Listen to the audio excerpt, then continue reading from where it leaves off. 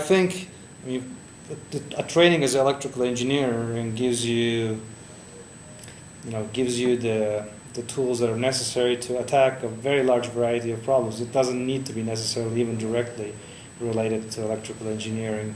You'll find that the things that you learn to solve electrical engineering problems actually in many other technical professions, that those are the tools that you need. So if you have the basics of electrical engineering, I would venture to say that you can probably by a few months of self-study become proficient at working at other problems. Say you could go work for NASA on space shuttles. I don't know.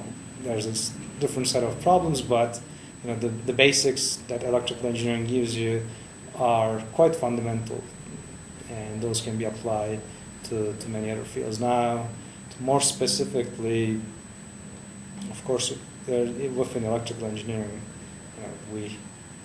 there's a lot of different lines of like work we can be employed in. I mean, research and academics just being one of it, and of course, in industry, there's many uses for electrical engineering.